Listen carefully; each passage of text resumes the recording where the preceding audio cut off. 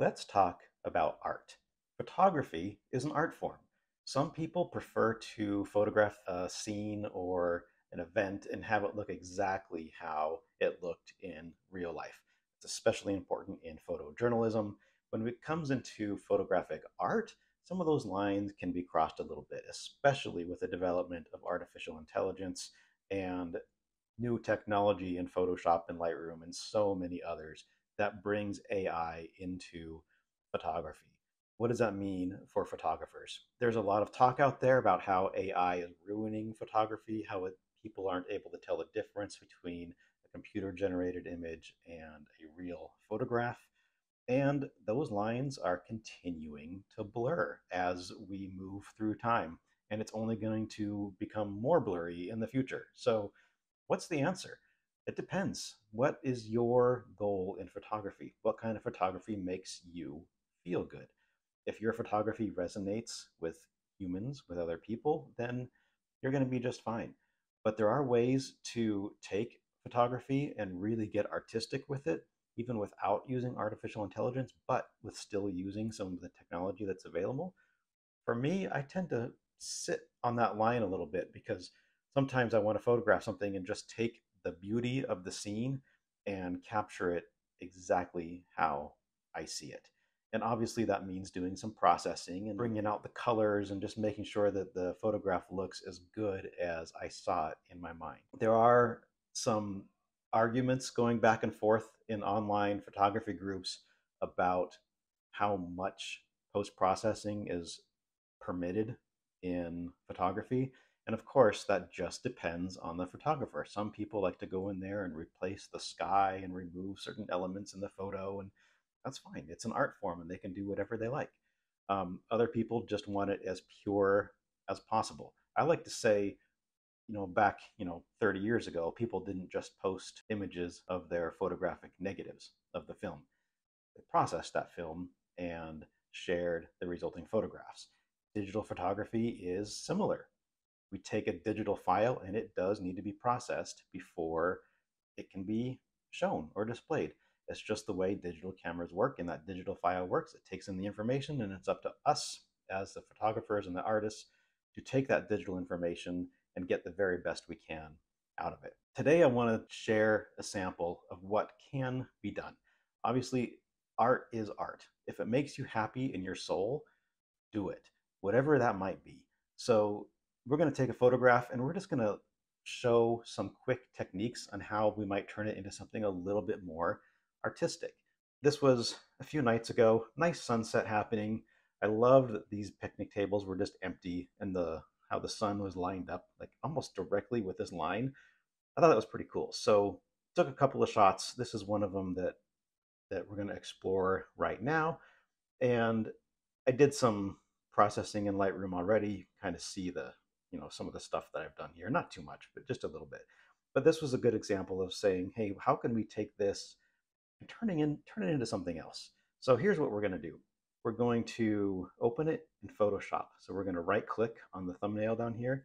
And I'm in Lightroom regular, not classic. This is regular Lightroom. And so we're going to edit in Photoshop. Photoshop is then going to open that up for us. Sometimes it takes a couple minutes, sometimes it's super quick. So here's that image in Photoshop, and there's a couple things that we can do. I want to take this sky and make it look like it was a super long exposure and maybe see if we can blur this sky out. And so how we might do that is to go up into select. I don't know if you can see it, but on top of the screen we have select. And if we just select the sky in Photoshop, it will do just that. And one of the cool things that we can do here is up in your top menu, there's filter. Go to filter and come down to blur gallery and then path blur. And there's some really fun things that you can do in path blur here. You can see that it has the sky selected and it has slightly blurred it out. This little arrow right here tells us what direction that blur is going. So here's where it gets kind of interesting and where you can start to express yourself as an artist. You can leave that as it is, or you might try like bring this little dot up to the center or where you might want the blur to emanate from. And then this arrow is the direction it's going. So maybe we want the blur to go up and out like so. So now we have a blur emanating from the center going straight out on the upper left of the photograph. Another cool thing to do is to do that again. So if we make another point just by clicking here, doing the same thing going up the other direction, now we have a blur starting in the middle and shooting out both directions. And this can create a really cool effect. And then you can play with this and however you might want it to look. I mean, have at it. It can be a lot of fun. Click again so that line stays straight. So then we have our selected, we have our blur paths selected. And look at this. Here we have speed. This is 50% speed. Look what happens when we move it up. Look at that effect that it starts to do. That's 200% speed. We can go up to, as high as you want to go. And it starts to do this really cool, kind of mystical type look to it. And I think that's totally fun. I think it's fun. We'll just leave it there. It's kind of like heavenly almost, like heaven's gates are opening up, and it's a really, really cool look. So let's hit OK, and then Photoshop is going to process that and bring it into the photo, and then we're going to hit deselect. So now we have this really cool looking sky. We're left with the water, which hasn't changed. But if we want to make this look like it was a super long exposure, or we want to just soften the image a little bit more, we'll do the same thing. We need to make sure that we select just the water to do that. And to make that selection, we're going to come over to our lasso tool, and then we're going to hold down the Option key, and we're going to make a little selection right on the base of this water, just on the outside of the frame. And we're going to click it, and then we're going to go all the way up to the top, the horizon line. We're going to click again, and then let's select the horizon and just kind of bring our selection point all the way across that waterway. Something like that. We'll make another selection, and then we'll bring it all the way across.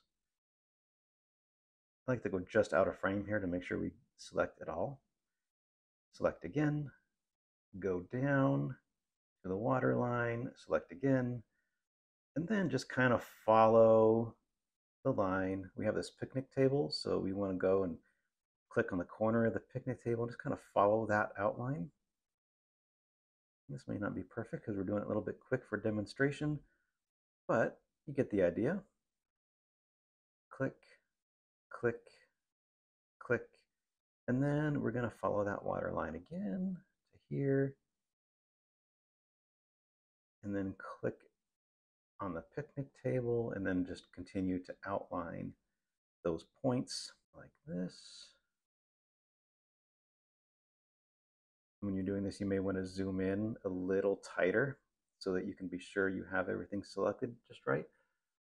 And then continue. This part doesn't have to be perfect, but just continue to select the area of the water. We have these birds, so we're going to select on the other side of them. Every time you click the mouse, then it'll create a new point, and then just close the box. And so now we have a selection of the water. And we're going to go up and do the same thing up to the filter, and then down here to blur gallery, and then to path blur. And here we can play around with it, and we can either have our direction of the path going from left to right.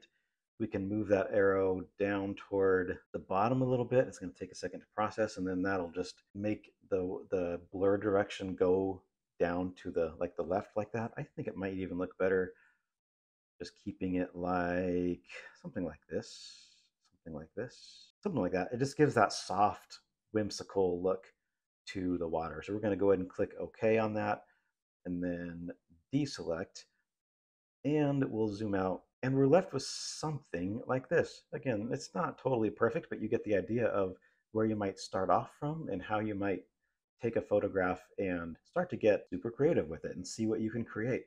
Once we have our edits in Photoshop where we're happy with them, we are going to, we can either save it or just close it. And if we close it, it's going to ask if we want to save it, which we do.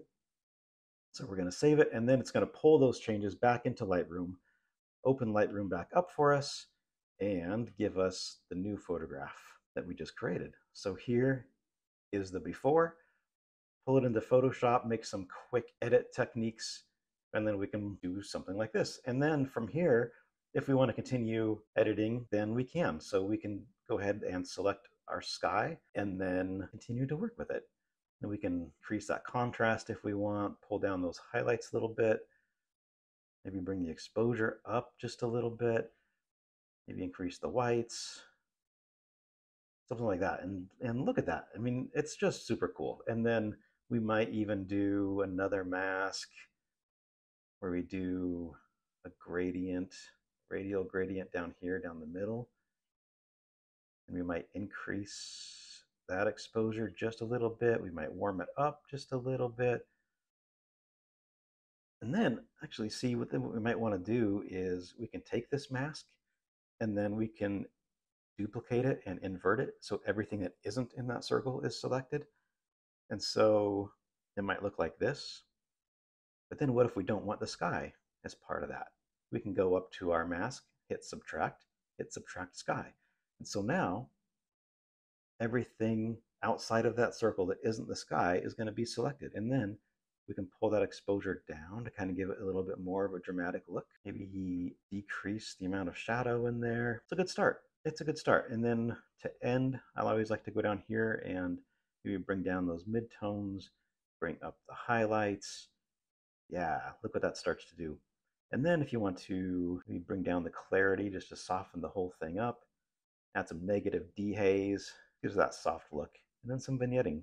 And we'll add just a tiny bit of texture back in there. So we might end up at something like this. So in just, gosh, 10, 15 minutes, we go from this as the before to this as an after, which is a whole different dimension, like a whole different world that we can create, which I think is pretty rad. So I hope you've had fun. I hope you've enjoyed this. I'm not saying you need to do this with every photo, but sometimes if you just find that little spark of creativity and you want to explore a little bit, this is a really great way to do that. See you next time. I hope you enjoyed this, and we'll talk again soon.